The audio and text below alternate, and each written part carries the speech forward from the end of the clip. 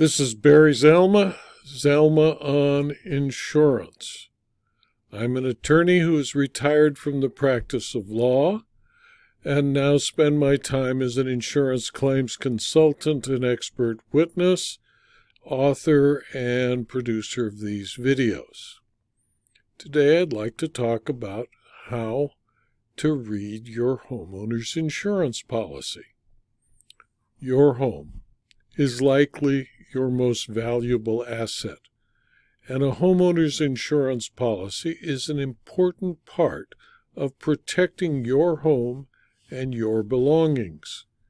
If you have a mortgage on your home, your lender probably required you to get an insurance policy that protects the lender's interest, because it provides such broad coverage, including both property, liability, and workers' compensation coverage for household employees. Most homeowners will obtain a homeowner's policy if they expect to occupy the property. Even without a mortgage, homeowner's insurance is still your best bet to protect your investment in the home and your exposure to liability. But do you even know what is in your policy? Would you know your coverage in the event of an emergency? Are you underinsured? Are you overinsured? About 2/3 of American homes are underinsured, according to estimates by Nationwide Insurance. Some dwellings are underinsured by up to 60%. CoreLogic, an insurance research firm, says 3 out of 5 American homes are underinsured by an average of 20%.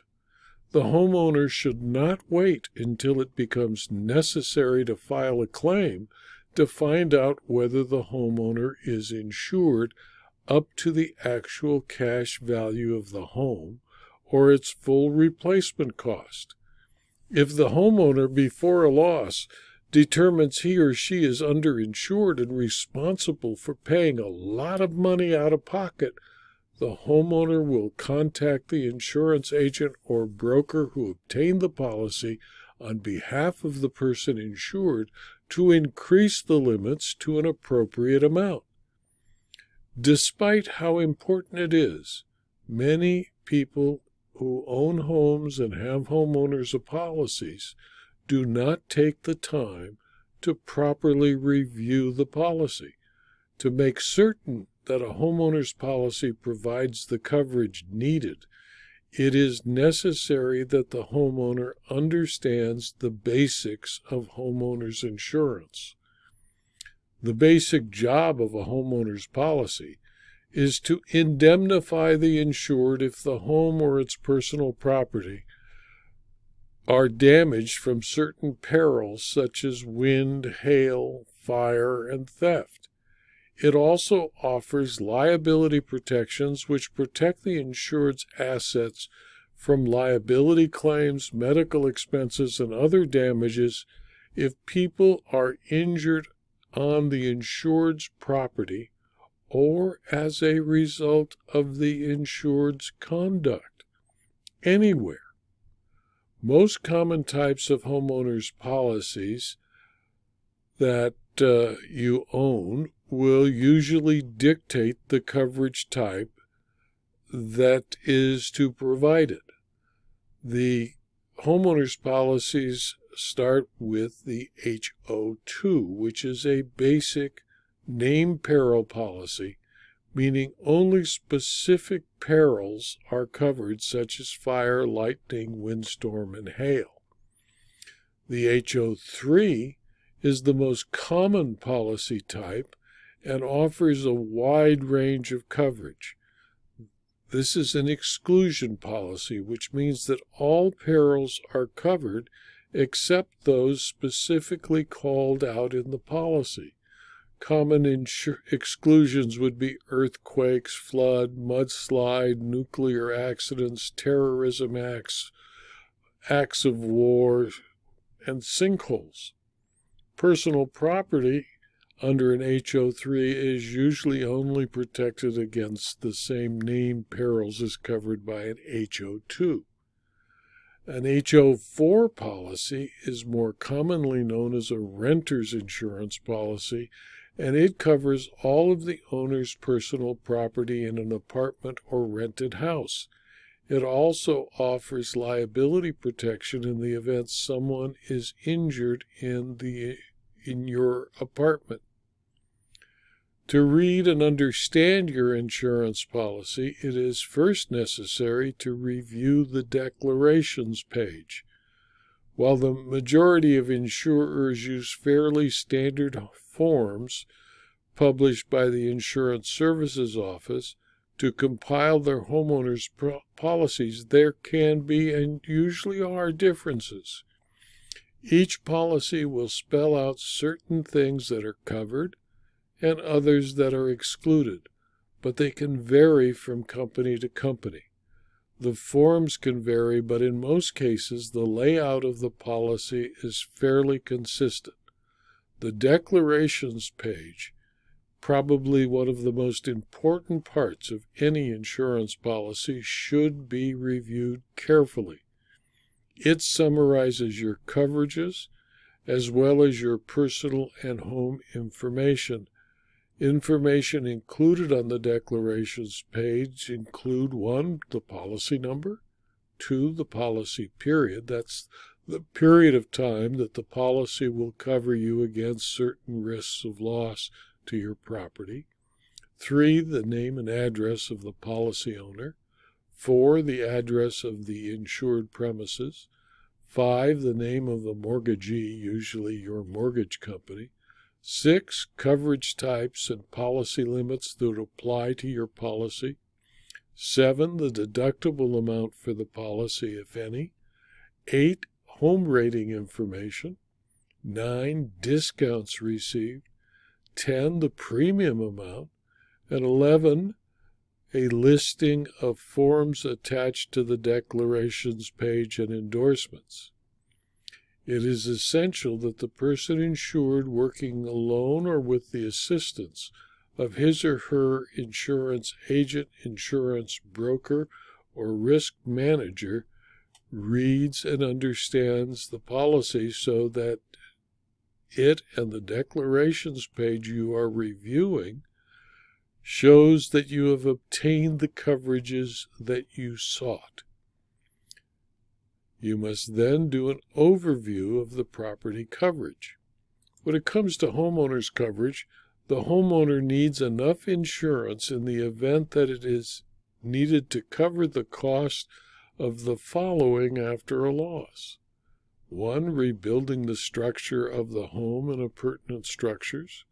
2, replacing the personal property. 3, paying for the cost of additional living expenses if the insured needs to live somewhere else while the home is being repaired or rebuilt. And 4, covering the cost of personal liability claims. Section 1 of the coverage covers the dwelling, and it is not the building that is insured. It is you, the person insured, who is covered against the risk of loss of that dwelling. A homeowner's policy is broken into 2 parts. Section 1 details the property coverage, and Section 2 describes the liability coverages afforded by the policy. When it comes to the structure of the home, the homeowner should carry enough insurance limits to cover the cost of demolishing the damaged portion of the dwelling and sufficient limits to allow rebuilding the home. Never consider the amount of the mortgage or market value of the home as an indication of the limits needed. A large part of the market value of a home is the land on which it is constructed. The land is not capable of being damaged by an insured peril under a basic homeowner's policy, nor will it be burned or otherwise lost, unless there is a landslide or a mud flow, which of course would be excluded in any event.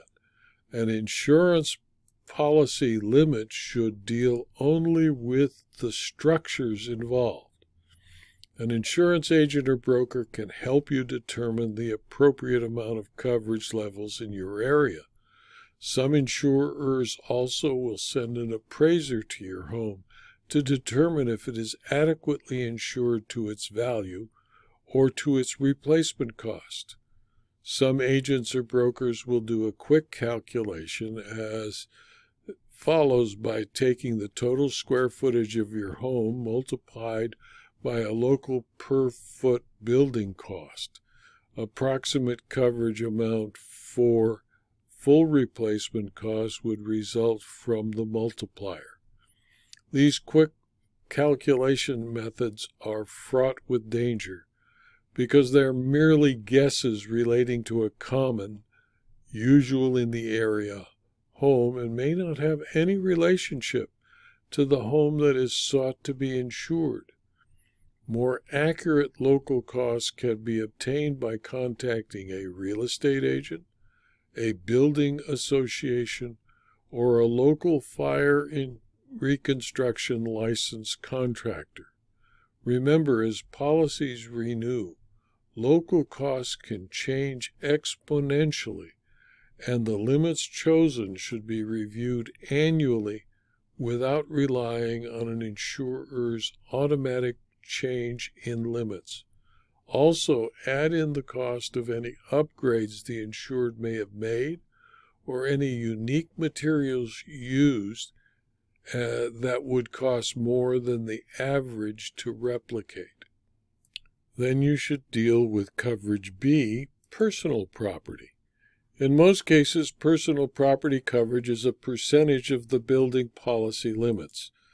This is a rule of thumb that should probably be avoided if you know the types and values of the property in your home.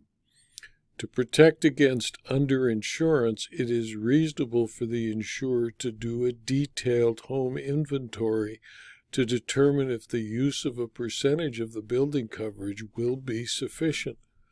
High-value property such as jewelry, art, guns, antiques, and coin collections are usually limited by the policy to small amounts unless the policy adds a personal articles floater endorsement to specifically insure the various expensive items. In addition, if requested, the insurer will allow greater limits for high-value property for an additional premium. To obtain a PAF, it will be necessary to obtain a professional appraisal of each item, setting the retail replacement value of the item of jewelry, fur, or antique. Section 1 also provides a coverage C for loss of use. This component of a homeowner's policy will pay for additional costs that you incur when it is necessary to live away from your home due to damage from a covered peril. The coverage will pay for the necessary difference in living expenses required to maintain the homeowner's current standard of living. It will not pay for all expenses incurred after a loss, only the difference between normal expenditures and actual expenditures.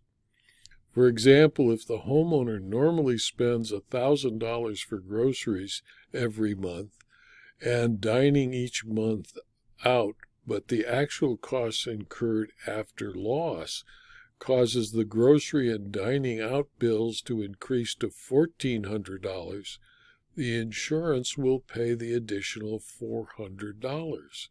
This coverage will vary by insurer, but most policies offer at least 10% of the home coverage with additional coverage available for an additional policy premium.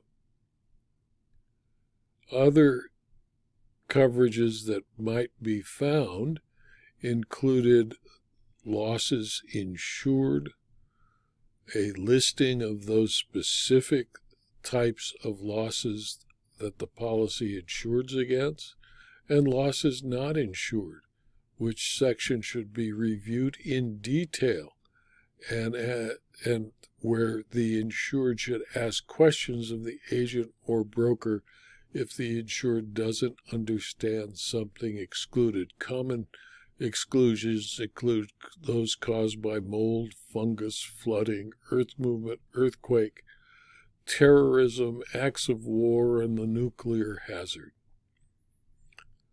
In addition, the policy provides coverage for personal liability, which should be reviewed in detail by you. This video was adapted from my book, The Homeowners Insurance Policy, which is available as a Kindle book and as a paperback from Amazon.com. And the Chapter 5 on reviewing and reading the insurance policy is quite extensive and has only been covered in small part by this video. If you found the video to be useful or interesting to your colleagues, please refer it to a colleague. It's free. And please subscribe to my Rumble channel, my YouTube channel, and my blog so that you can be advised of future blog posts and future videos. Thank you for your attention.